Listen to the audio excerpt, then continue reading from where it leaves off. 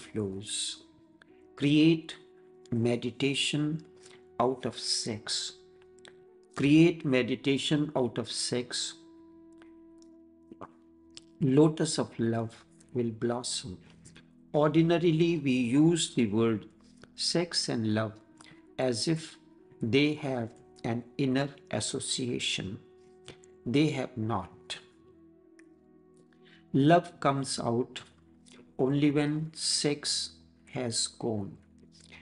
Just as carbon is, just as coal and diamond are different configurations of carbon. Coal is carbon as the primary element plus hydrogen, oxygen, nitrogen, and sulfur. And diamond is an allotrope of carbon with C12 and C13. Same carbon element is in carbon as well as in diamond, but their configuration is different. Both emerge from the soil through the process of mining. Their values are different. If I put it, the existential bioenergy is the seed or the carbon, then out of that, sex comes in. And then when sex is transformed, its configuration changes with the element of awareness and meditation, then it becomes love. So if sex is the seed, love is the flower, and meditation is the fruit of it. Sex is the seed and love the blossoming of the seed into a flower. Really, what you call or know as love is just a lure, a foreplay, and nothing else. It is just preparing the ground for sex act to happen. It is nothing but an introduction to sex, a preface. So, the more sex happens between two persons, less love will be there, because then preface is not needed anymore. When sex becomes meditation, it flowers into love. And the flowering is a movement upward, movement towards the divine. The more you go into meditation through sex, or you are more aware during the act of sex, the less effect of sex will be there. The more you are meditative or a witness to the act of yours, to your sex act, meditation will grow out of it. It is the experience of millions of years of sages and awakened ones. And sex and love are the two major problems that everyone faces. The unsuccessful, the successful, the rich, the poor. Everyone faces that problem. It will not be when meditation grows, a new door will open. Sex will wither away one day.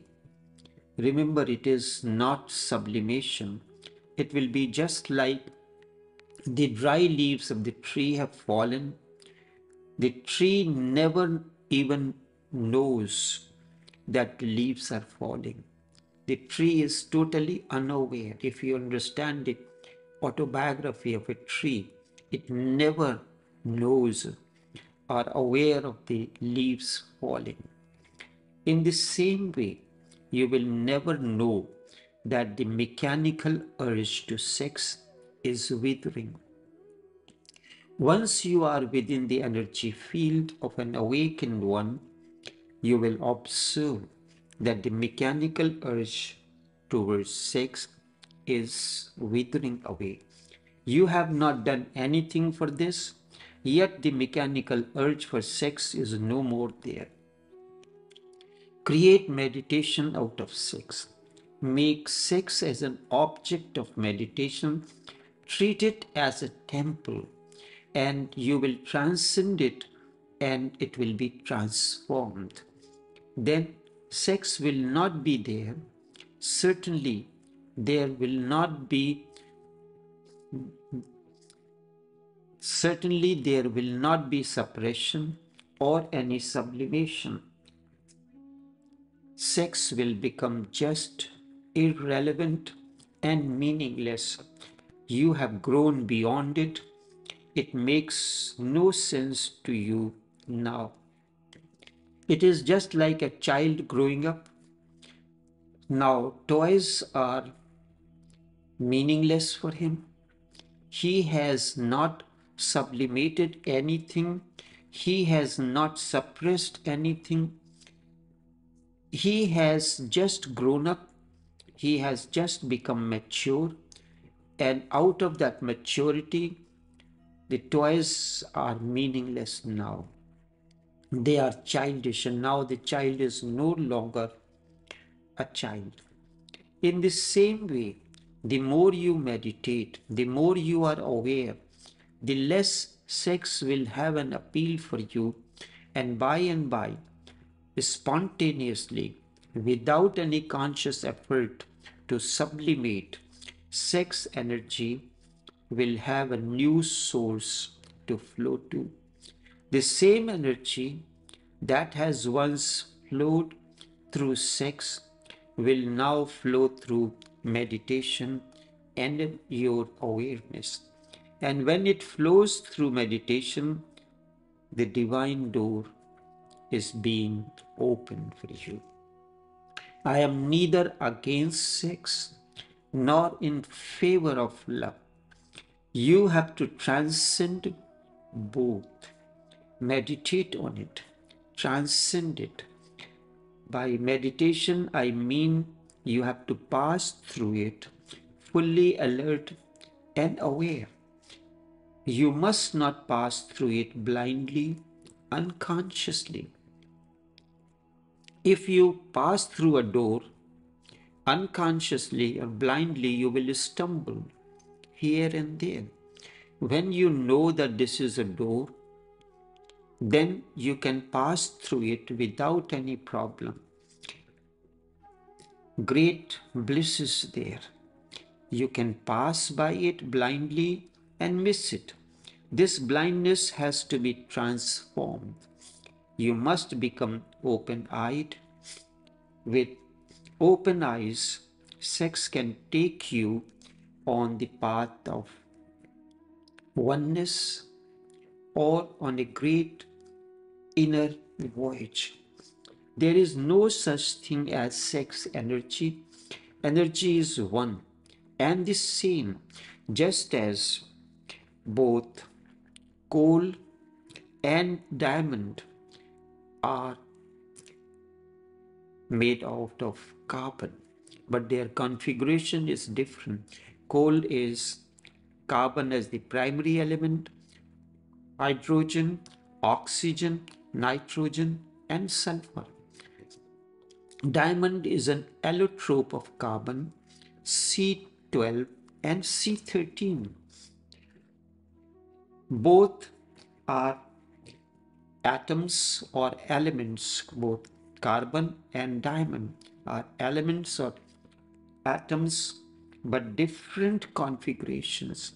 So sex and meditation both are different configurations of the same existential bioenergy. That is, once you understand this difference, If I put it, meditation is allotrope, and sex is a configuration of carbon, the basic element. Sex is an application of life energy, so there is no question of sublimation.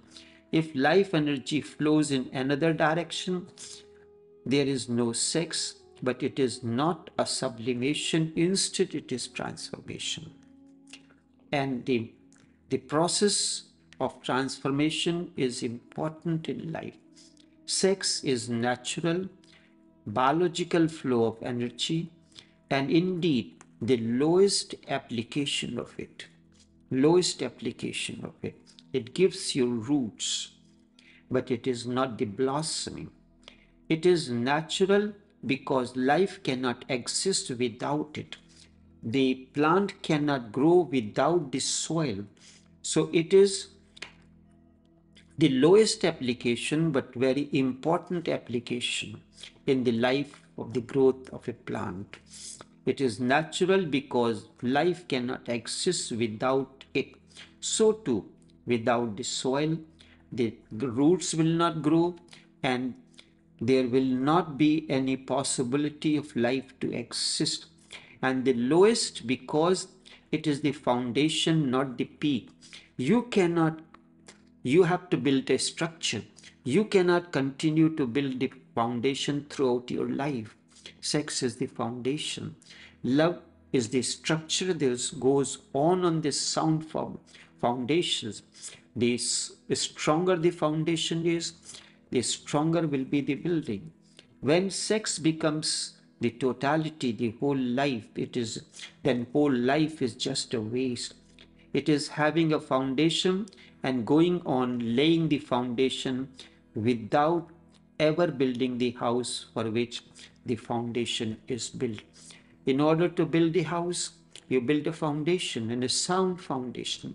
Sex is the foundation, and on that you have to create the structure, decorate it, and make it as a mansion. Sex is just an opportunity for a higher transformation of life energy. As far as it goes, it is all right. But when sex becomes the whole, when it becomes the sole outlet for the life energy, then it becomes destructive. And that is the problem of each one of you. It can only be the means, but not the end. Foundation is the means, but the structure is the end. Foundation is necessary because you need the structure, and means are meaningful only when the ends are achieved. When a man abuses the means, the whole purpose is destroyed. If sex becomes the center of life, as it has become, then means are changed into ends. Sex creates the biological foundation for life to exist. Sex creates the biological foundation for life to exist and continue. It is a means, and means should not become the ends. Enough for now.